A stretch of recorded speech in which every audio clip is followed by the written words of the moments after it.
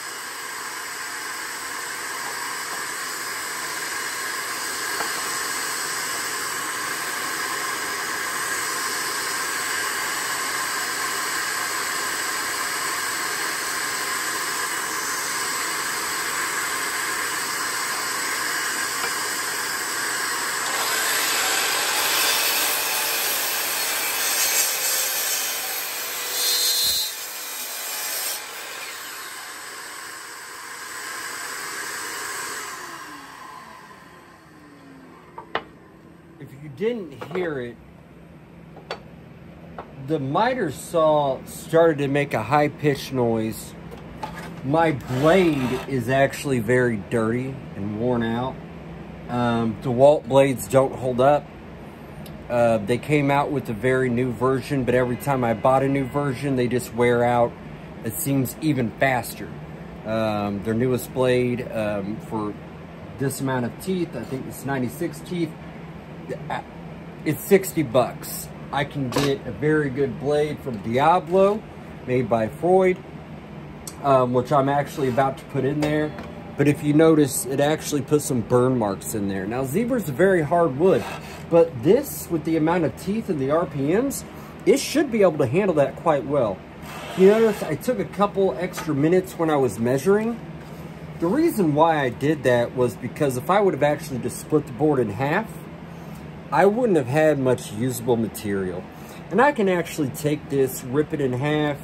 I can actually do something with this. I can use it for two small short sides of a box, which is why I don't throw it away. Put it right down there in my little bucket. Now, if you also notice, I used the tape once, and then I lined the other piece up to it to get them as flush as possible. I overcut this by 1/8 of an inch to the length of the top, because that way, if we have slippage when we go to glue it up, it will still be able to come out as an 18-inch piece. Plus, if it's oversized, we can go with the flush trim router and really clean that up so it's completely flush, minimal sanding, and it'll look like a solid piece. So now we're going to go over, we're going to glue it up, and on this we have plenty of glue surface. There's no reason to reinforce with biscuits. There's no need to do some sort of tongue and groove. There's no need to do finger grooves or anything like that. It's just, we have plenty of glue surface. The proper glue will always hold up the best.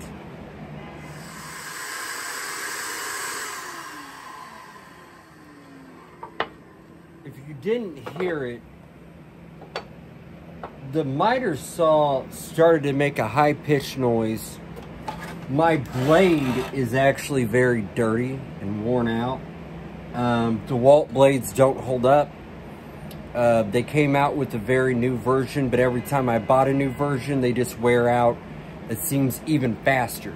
Their newest blade for this amount of teeth, I think it's 96 teeth, it's 60 bucks. I can get a very good blade from Diablo, made by Freud, which I'm actually about to put in there.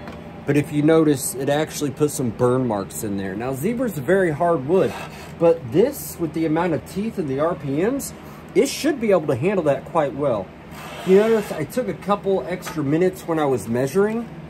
The reason why I did that was because if I would have actually just split the board in half, I wouldn't have had much usable material. And I can actually take this, rip it in half. I can actually do something with this. I can use it for two small short sides of a box, which is why I don't throw it away. Put it right down there in my little bucket. Now, if you also notice, I used the tape once, and then I lined the other piece up to it to get them as flush as possible. I overcut this by 1/8 of an inch to the length of the top, because that way, if we have slippage when we go to glue it up, it will still be able to come out as an 18-inch piece. Plus, if it's oversized, we can go with the flush trim router and really clean that up so it's completely flush, minimal sanding, and it'll look like a solid piece. So now we're going to go over, we're going to glue it up, and on this we have plenty of glue surface. There's no reason to reinforce with biscuits. There's no need to do some sort of tongue and groove. There's no need to do finger grooves or anything like that. It's just, we have plenty of glue surface. The proper glue will always hold up the best. All right, so we already have our clamp set up. I'm using 24-inch jet clamps. These will provide us with an equal amount of clamping pressure. The arrows, you can tell, they are aligned. So we've got boom, we've got boom. They'll make nice for the face grain. I'll just go ahead and show you that. You notice that face grain just really lines up there. I'll appreciate clamps. You get what you pay for. I've learned that through trial and error. And these are going to provide equal pressure. They're simple to use. Now, when I do this, I'm going to flip both of these pieces up. When we get to multiple pieces, it's going to be a little bit harder, but it's no big. I'm going to get my tight bond glue out here. I'm going to put glue on both sides. I'm not worried about squeeze out. And this, I'm not worried about squeeze out one bit. Other people will be. I talked about it before. There's a glue scraper that I use. And you can actually sand wood by scraping it. They actually sell scrapers that are dedicated to that. Now I'm just going to massage this in with my finger. It's actually, zebra does not like glue necessarily. It is such a hard wood. So if you notice, I put some good amount of glue on there. And I mean, it really, I know you might be able to see, it's not giving me the coverage that I want, which is why I'm not worried about squeeze out for the zebra. The only thing that I am worried about is over clamping the zebra. So I'm actually going to put more glue in here. Some people will use a glue brush, whether it's those craft brushes that cost $5 for 50 or 100, those cheap little brushes. I bought some and just found that it's a waste of my money. And got glue on my fingers, what to do. That's what my glue rag is for. Although sometimes on my old phone, I don't get fingerprint recognition very well. So now we've got both glued up solid. I mean, there's some good glue in there. And so we're actually, you can see how I have the clamp set up. Over here, we have it to where we have the appropriate amount of glue, clamping space. These jet clamps are so nice. I mean, they have a smooth operation. And no, I don't work with jet. These are actually the only jet tools that I own. I really want a new table saw. I know jet makes quality, but there's so many out there. Same thing with the drum sander. I truly need one for the shop, but I cannot figure out what I want. So if you notice, I'm going to tilt it down a little bit, it actually already slipped. I cannot run my finger all the way across. It's natural. So what we're going to do, we're going to take our first clamp, and it should just auto square. It's going to pull right on in there. Alright? Now notice the glue's starting to squeeze out. I'm not cranking these things down. I'm getting nice and snug. That way I can realign these pieces. A little too snug. And these are coarse handle, but you will find that a fine clamp handle, it takes forever to thread. And then once you start putting pressure on it, I know I said I wasn't worried about squeeze out, but I'm at least going to take out what I can. Now the one thing to notice is, there's no flex in these people. I flex it there because I don't have much pressure on it. But they're not cupping. We're just putting a little bit more pressure on there. You see we've got more glue squeezing out. So there's more squeezing out on the floor. But they are completely holding in without any problem. I'll tell you, these are the only clamps that I own that truly do that. These stay flush with the bottom. I had one that came up over here, but sometimes it's just to be expected. I'm going to apply a little bit more pressure. Notice I'm not cranking down. You don't see, that's not good. That puts too much pressure. It's going to start going to pieces, and you really don't want that. If you want to know why I use chalk, it's literally disappearing already. And you can see it a little bit better. So we're actually going to let this sit. We got some squeeze out on the bottom too. I'm actually going to tighten it up just a little bit, which I did not crank down on this. These will apply equal pressure. They're all equally adjusted. Super easy to operate, super easy to glue up. So as we can see, we have a nice stable piece here. We've got some glue squeezing out there. It's not shifting really. It's nice and smooth all throughout, giving us good clamping pressure. Here's what I was talking about with the coarse.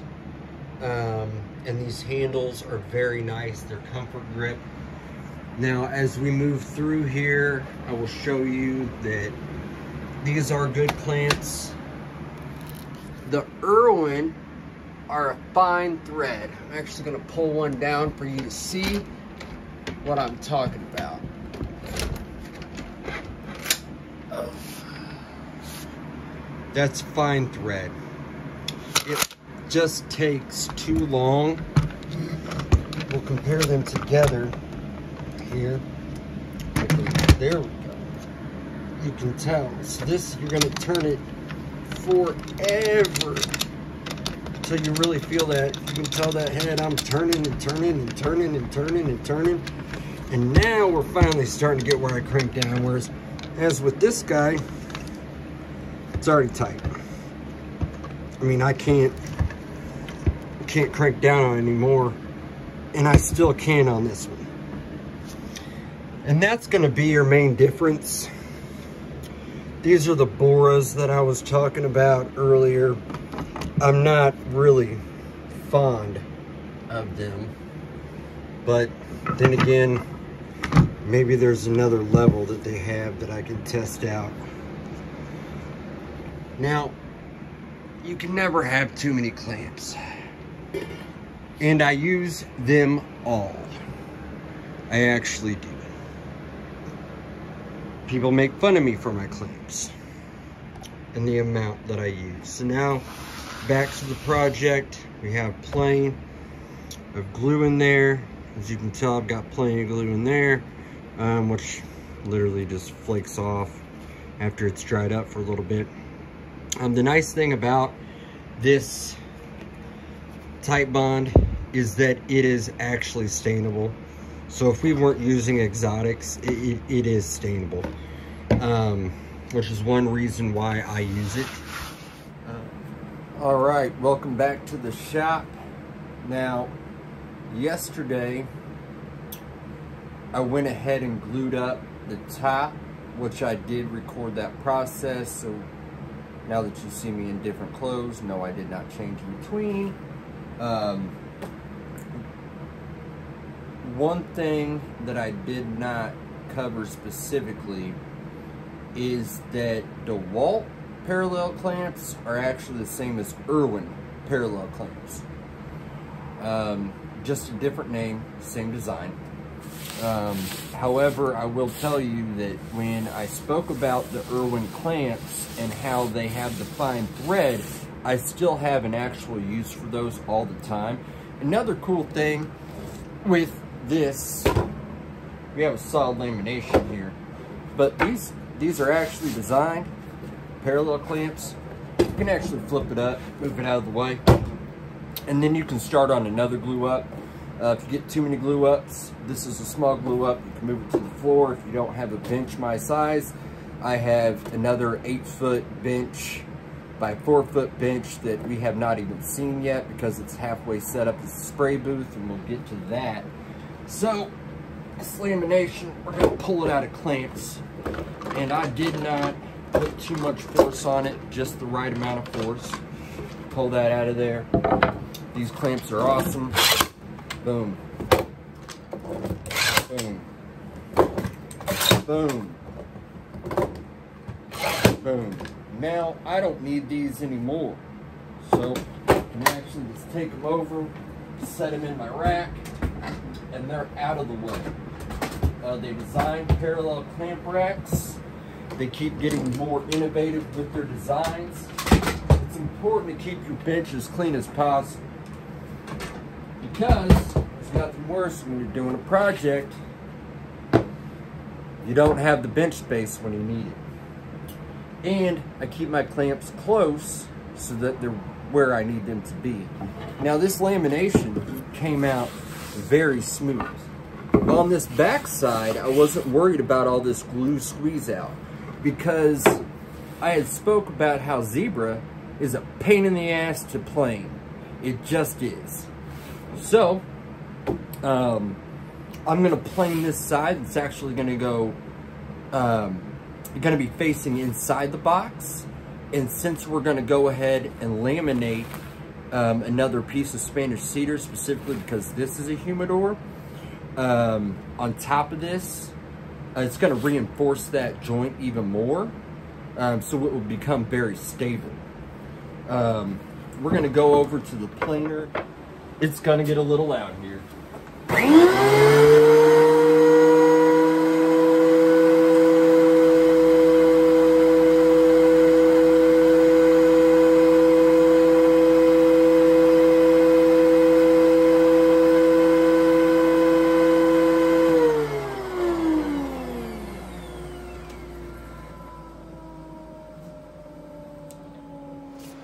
I've already brought my piece over, set it here on the table. I know how adjust it to a 1/2 inch because that's how low we're going to go. That way it is cosmetically appealing. You'll see why. It's going to get a little loud.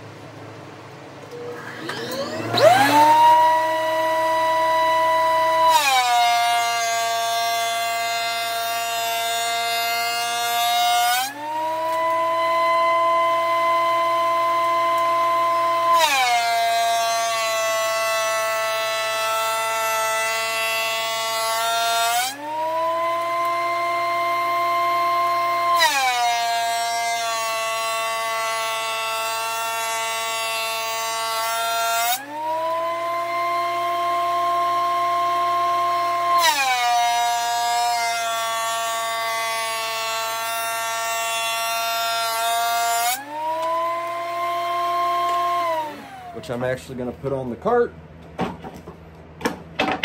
My handy dandy cart with my ouch pouch. It's your friend. I'm going to take this down. I'll worry about getting these clamps out of the way later. Now, if you can remember, I told you about this wax paper. I haven't even opened this. I haven't looked at it since we glued it up. A lot of people will check on their projects all the time, but I wanted you to see what it's going to turn out. I didn't want to chisel or do anything like that. That way you can see the process. As you can tell, that clamp stuck a little bit. So I'm interested to see if I've got glue on my table. We'll see. A lot of people would say, never glue up on the table. But I cleared off my other bench so that we could do this. Let's get these strap clamps off of here. And then we're going to have a look at what this really turned out like. I'm actually really curious to see. I'm going to like, I have a feeling I'm going to like it, because I'm watching it as I'm unclamping it, and I'll let you guys see it first. Now, we have clamps off, put some in the bucket, we'll wheel it with us. Alright, so we have the floor all glued in. we have a really good looking piece in here. As you can tell, there's actually minimum squeeze out in those corners. It wrapped around beautifully. Those miters are really good. And I will tell you, miter joints are just hard to do sometimes. It's one of the hardest clamp ups you'll ever do. It turned out nice and clean. There's minimal cleanup inside. And then we have the wax paper. Some of it's stuck together. You can actually reuse that. Doesn't matter if you crumble it up. But as you can see, we actually have no glue on that table. There's no glue on it. And that's what that wax paper is for. It's your friend. It really will just save you a headache. You know, if you have a much smaller shop than mine, your space is so limited. And you'll find that no matter how much you grow, space will always be an issue unless you can just build you a dedicated shop. Some people actually put their shops in their basement and have a door where it opens up to the back side. They can get their materials in.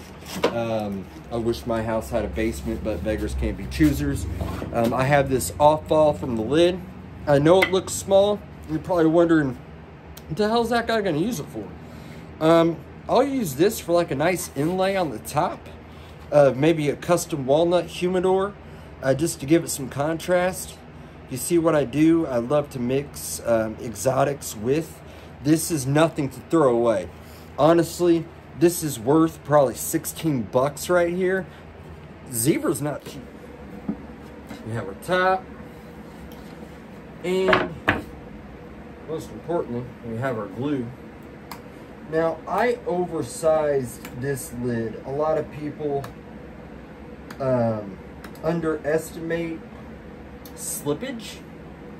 You start putting pressure on a corner like this, it's gonna want to push it this way, or this way, or become, you know, twisted. I'll show you exactly what I mean. You're gonna put that clamp there, and it might push that over, and you'll have an exposed edge somewhere. And then it's hard to get it back under control because of the glue spread. Which you'll see how I clean that up. I'll use a flush bit on a handheld router. We'll do it all right here, kick up serious dust. But we'll get to that in the next video. And you're probably wondering, what the hell, how's he gonna make this thing into an actual box that opens? Well, the reason why you build the box, glue on the top, is because we're actually going to take this sucker, run it through the table saw where I want that lid to come through, and you're going to have two identical matching pieces.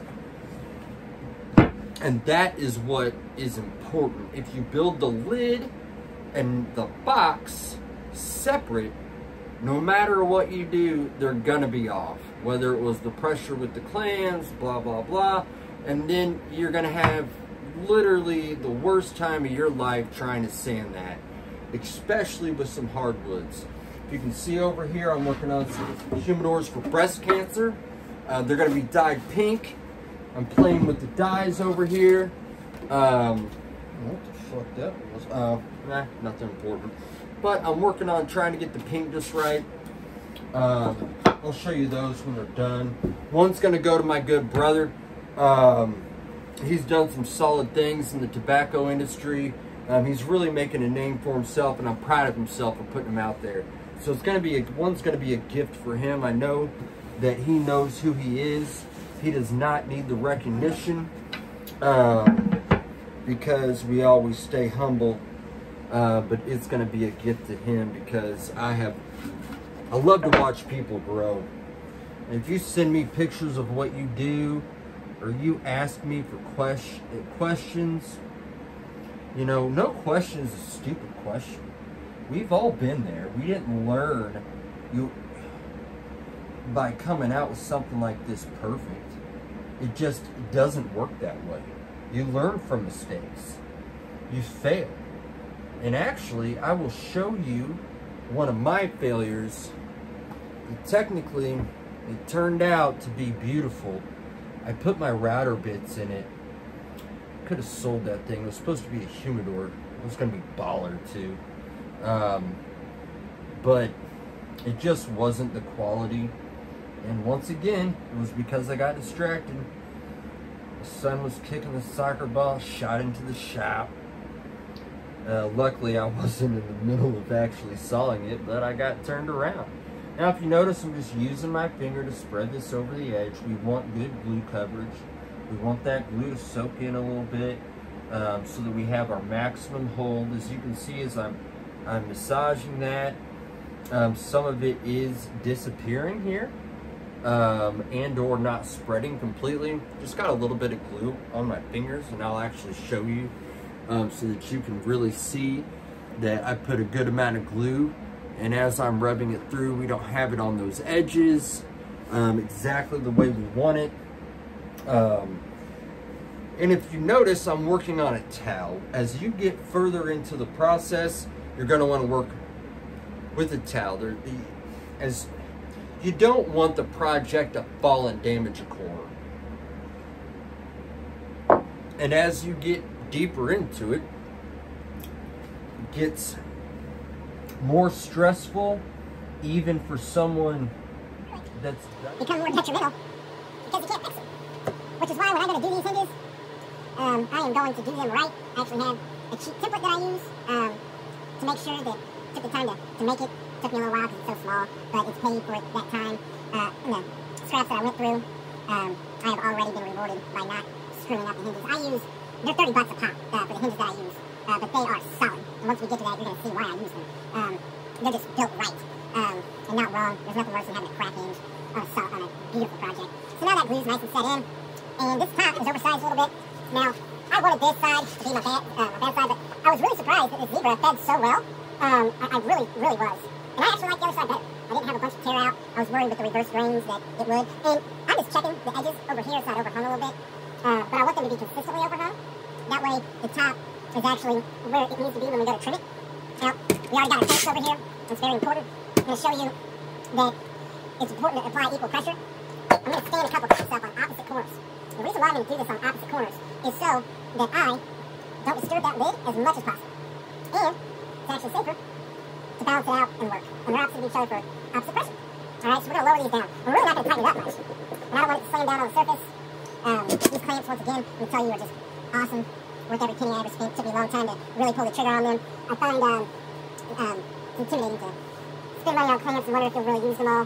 Spoke about how you get made fun of for clamps sometimes. Believe it or not, the other day I ran out of clamps. Everything was off the wall, including strap clamps, quick grip clamps. It was all gone. And we're just applying a little bit of pressure, okay? I mean, I'm not sweating that down yet. I really want to make sure that we get some nice, even pressure. The glue's got plenty of workable time. That's why I like this glue. We're going to recheck, make sure our overhang is as equal as possible, which it is. So I'm going to tighten a little bit, tighten a little bit, tighten a little bit. Not put too much pressure, because we're going to let that glue soak in. And it's important that you don't put too much force and squeeze out all your glue. It's just not the way you want to do it. And I'm not over tightening these. I'm just slowly doing the process. And as you see, we're going to go through. I'm actually going to move this clamp so I have maximum capacity here, especially on that corner. And I'm not going to run out of clamps. So that's important. I don't have a glue up today that requires me to need any of these clamps. I'm actually going to move this out of the way when we're done so I can work on these breast cancer humidors. I'm not going to make anything off of it. I'm not looking even to recoup material costs. I'm going to auction it off, and one of my cigar groups and the person who wins can donate that money to charity. I don't need any credit for that. As you can see, even though we're not tightened up on that, I can rotate this piece just fine. But it's heavy. I rotated it. I'm going to check my overhangs. They're good. Now you'll see as I apply pressure, this is why I wear the gloves. That and I get more grip when I'm feeding on the table saw. I get more grip so I don't have to put my fingers so close to the router blade. There's a lot of reasons why I wear the gloves. And believe it or not, I still get counts through the gloves. They're not to protect my hands. You get counts through the gloves. They're not to protect my hands. I'm not worried about them I'm not a hand model. So we're gonna tighten these up equivalently as we move around. Just tighten them up. Gonna let them sit like that. As you can tell, each time I'm squeezing down, it's getting easier to turn. That was a little hard. That's a little hard. That's a little hard. We'll let these sit for a minute. Literally, we're gonna let them sit for just a minute. I'm getting minimal squeeze out, which is really what we're looking for. But when I show you the process of how I'm gonna trim this all up to make it to where we don't have to sand a whole bunch, it's gonna be super easy. I'm also gonna show you a cheat sheet, because when you're using a handheld router on a piece, it's very intimidating. I don't care how long you've been doing it. You can get turned around. I'll show you a cheat sheet. You can get these cheat sheets a lot of times in magazines, because they can't emphasize it enough on the directions that because it's actually opposite of your table saw, which you use the most. Now these sat for a minute. Got some pressure, equal pressure. Now these put 1,000 pounds of pressure, and you don't have to crank them down. And that's what I like about it. I really do. I'm passionate about woodworking. That's why I continue to talk. Now this is solid. I can just move it up out the way, but it's heavy with these clamps. Since I moved it, I'm gonna tighten up a little bit again. It's gonna be nice. Take a nice drink of my coffee, because it is a little cold out here, but I'm comfortable. I really am. Now let's talk about wax paper. I've got wax paper over here. I've got folded up over there. You can reuse it. It's cheap. And it can save some of your surfaces. The next part of this video that we're going to come out with next is going to cover, once again, the lid. We're going to saw off the lid, and then we're going to do the lamination inside of the lid. And I'm going to show you how to do that. And when we do that, it's going to be very important for that wax paper, because we're going to use a board to reinforce that so we get good pressure on there. And there's nothing worse than having glue get a little porous through that Spanish cedar and have your cheater board get stuck on it, because it will rip out that Spanish cedar. Spanish cedar is considered a hardwood by nature. However, when you start getting to 1/4 inch on any material, it does become a little bit weaker. So it's very important that we put even pressure on that. Once again, with safety, if you didn't notice, I'm not wearing safety glasses. I'm not wearing a respirator. I didn't kick up too much dust. The dust collector did that for me. When you saw me running the planer, there was minimal dust coming out of there. Never run a planer, ever, without either a dust collection bag of some sort and or the bag that came with the tool over a trash can or whatever. Even just if it's a hose that feeds it straight to the floor, it will kick dust everywhere. It'll get in your eyes. It will get all over in your respiratory system, and it will be a disaster for you. Even if you wear safety glasses, it's gonna coat those things in a heartbeat. If you wonder why I wear the hat, it's because I don't want sawdust in my hair. It's not because I'm balding. Someone actually commented on the hat in a private message. They were one of my friends giving me a hard time. We're gonna let this sit up for today. And I appreciate all of you watching. I really do. I do not work for Jet, by the way. I buy all these tools myself. I'm just explaining that there is a difference between all of them. So when I'm saying that a clamp might not be what you should invest in, it's because it's based off experience. And if you're gonna get into this, or you're already into this and you're like, you know, I can't make that investment. Buy 2 clamps at a time, find them on sale. I only buy them when they're on sale, or if I'm doing a custom project and someone needs me to order a custom clamp. Believe it or not, I had to order a 9-foot jet clamp. That was not cheap for the pair, but they paid for it. I was open and honest with them. I probably won't need to use this again for a custom cabinet for your 12-foot tall ceiling. And yeah, I built the cost in. They were cool with it. So if you're doing this to sell stuff, really take that into consideration. People will understand, and if they don't understand, they probably are not willing to pay what your time was worth and or what the materials really are worth. Another thing is that respect that wood, maximize the wood. Scraps can always be used. I have a usable scrap bucket at every saw, and I have a not usable scrap bucket. And I appreciate you all for watching. Have a wonderful day.